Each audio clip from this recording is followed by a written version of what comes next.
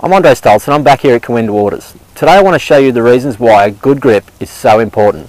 People often believe a weak grip will make you slice and a strong grip makes you hook it. But I'm going to show you why that's not always the case. Okay, well here's a strong grip. You can see two or three knuckles in there, and this V here is pointing outside to my right shoulder. And the opposite grip is what you'd call a weak grip, and that's where the left thumb almost goes straight down the shaft, maybe only seeing one knuckle and the right hand's turned over too much.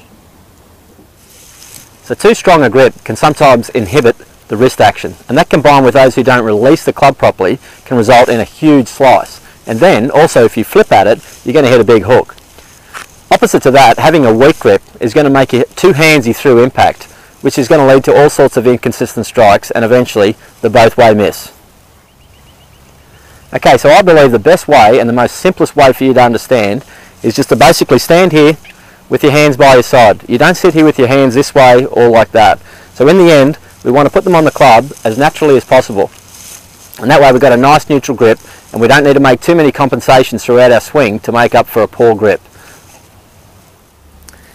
Okay, so a perfect grip should look a little bit like this. What you'll notice here is these two knuckles you can see on your left hand, and the left thumb is just slightly on this side of the shaft. Then from there we get hold of the club in the fingertips in the right hand, and that way the V there that's made up of my thumb and my index finger is pointing about my right shoulder. So it should look something like that. Alright, so now with that perfect grip, you should be able to just walk in